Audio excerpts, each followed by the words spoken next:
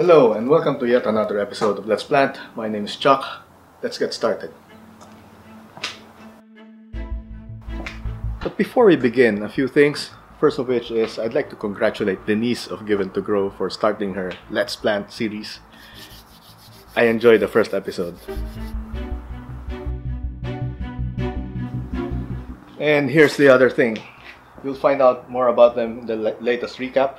To put it simply, since the last episode, I sold lots of plants, I bought lots of plants, no net profit.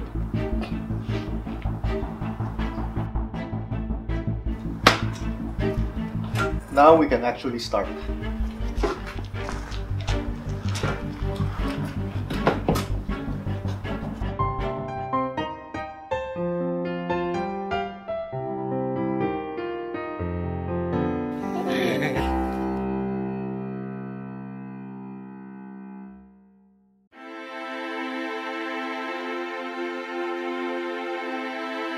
It has been raining for the past few days, but today is just glorious, so I wouldn't want to be wasting this.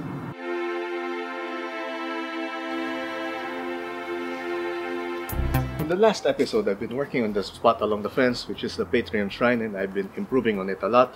I've added a bunch of bowls, staged them all around. From there, what I need to do is detail work. But before I get there, I'm thinking of working on this spot for now. So I'm thinking of preparing some of the plants here for the deeper part of winter, the colder parts. And to do that, I would need to reorganize some of the bits at the back. And I was thinking that maybe I should be mounding that spot, because from here the rains are only going to be worse, and I've got a few plants that I want to put in there which are quite young, so it only makes sense that I fix the soil now while I have the chance. As mentioned in previous episodes, I'm going to create a mound at the back, and to do that I'm going to use some of the Tuscan rock, create a border around it, then backfill with a lot of soil, then plant in it. Basically, I'm creating a raised garden bed within this garden. Of course, first step, clearing the area up. And we're going to do that now.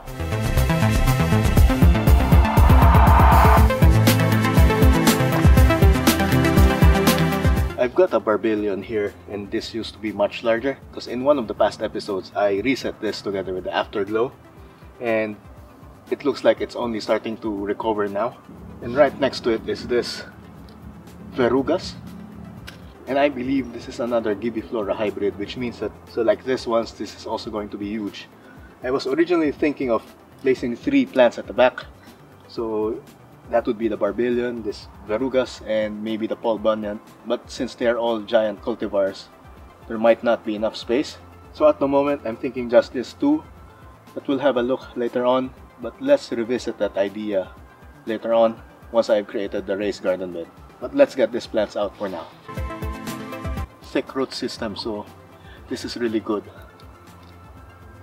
I think it's only been about 2 months or a month since I beheaded this. So this is really impressive.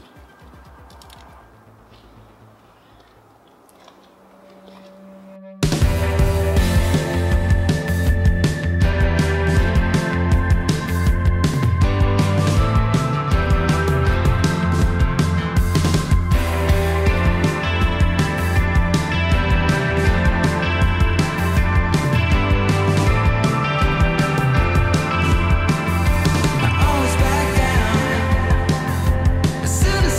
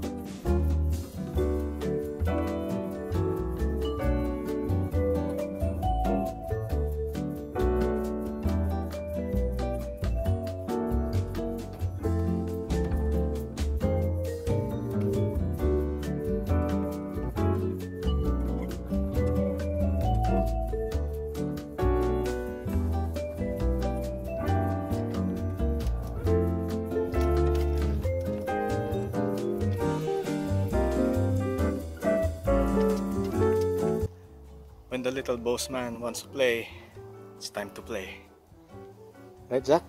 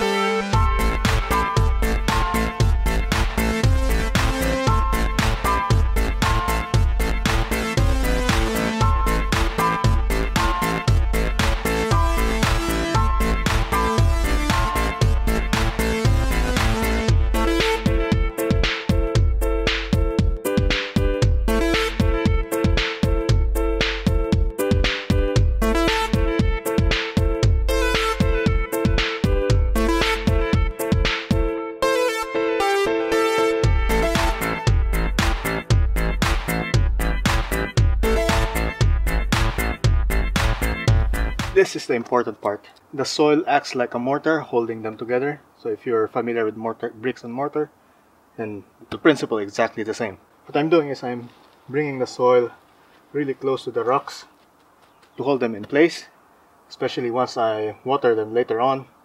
They would be set like cement.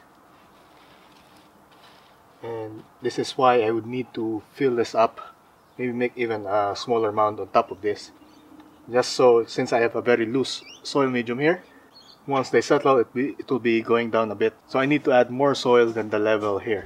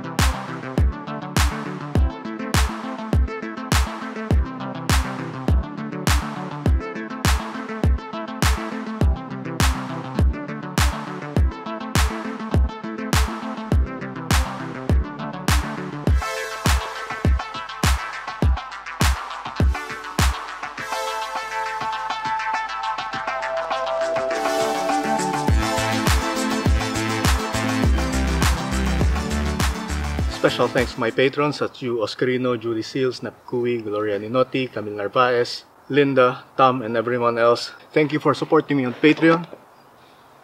And speaking of Patreon, I'll be working on this spot again next episode. I worked on Project Lux for now just so I can have the time to think more about this spot. But again, going back to the 12 Apostles, if you would remember, the rock formations were surrounded by the sea. They were actually in the sea.